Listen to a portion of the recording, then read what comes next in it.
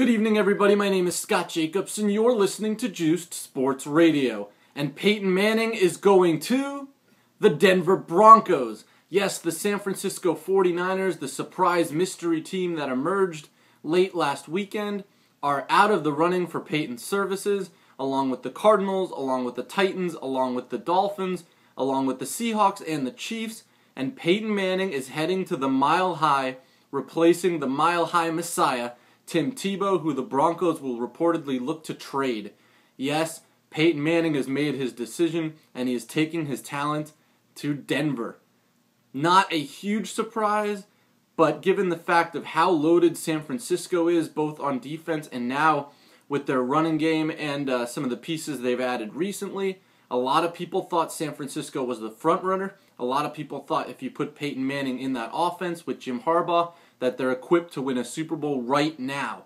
But Peyton Manning does not always pick the conventional wisdom. His father went to Ole Miss, his brother went to Ole Miss, and he chose Tennessee. So if you want to know something about Peyton Manning, it's that he doesn't always do what everyone thinks he's going to. And so he is headed to Denver to sign with the Denver Broncos. They're trying to agree on contract terms as we speak. Reportedly, the deal will be for roughly 5 years and $95 million. Obviously, Denver will have provisions in the contract protecting themselves should Manning and his surgically repaired neck be unable to perform. And obviously, if he is unable to perform for the team, Denver is in trouble. And yes, there is a little bit of a risk here, but there is a big upside. Denver won the AFC West last season with a mediocre team at best. Obviously, Tim Tebow had his problems. Yes, he had a million comebacks and took the Twitter world by storm, but at the end of the day, John Elway wanted your prototypical drop-back passer, and Peyton Manning is just that. Not only is he a prototypical drop-back passer, he's won 4 NFL MVPs, he's taken the Colts to 2 Super Bowls, winning 1. Let's see what else he's got on his accolades. He's an 11-time Pro Bowler, a 3-time second-team All-Pro, a 4-time NFL MVP, a 6-time AFC Player of the Year.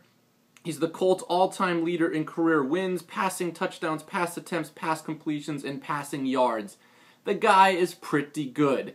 Obviously, if the Colts felt that he was 100% healthy, they would have brought him back and paid him his signing bonus. So as I said, there is some question regarding his health.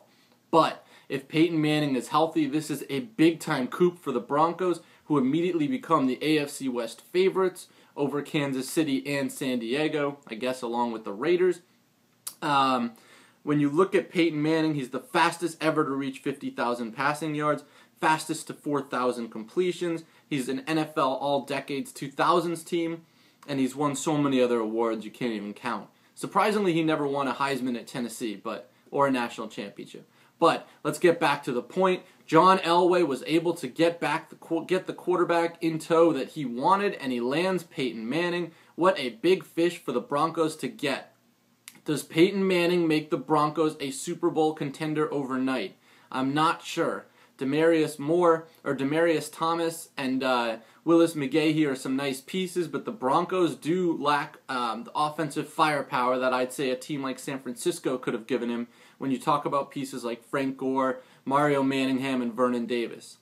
But Peyton Manning was obviously more comfortable in Denver. As reports have been saying, it's sort of in between being a Midwest and a West city. It's sort of in the middle of those two. Peyton Manning, we all thought he wanted to play in an air-conditioned dome. He goes for chilly Denver. We thought he wanted to be close to his condo in Miami. He goes for chilly Denver. We thought that he wanted warm weather. He goes for chilly Denver. So at the end of the day, most of us in our thinking were wrong. And you know what? I wish Peyton Manning all the luck in the world. He's obviously a joy to watch as a quarterback. He's an unbelievable player. Do I think this marriage will work out? I think there will be success. I'm not sold, though, if they'll win a Super Bowl with Manning. It's obviously very difficult to win a Super Bowl title with an older quarterback. We've seen only a handful of quarterbacks ever do it. I believe the number is like 5 after the age of 36. Peyton Manning is approaching that age. But for Denver, that's neither here nor there. They land their Manning. What do you make of the move? Will Denver win a Super Bowl with Manning? My name is Scott Jacobs. You've been listening to Juiced Sports Radio. Let's see what you think below. That's it from here.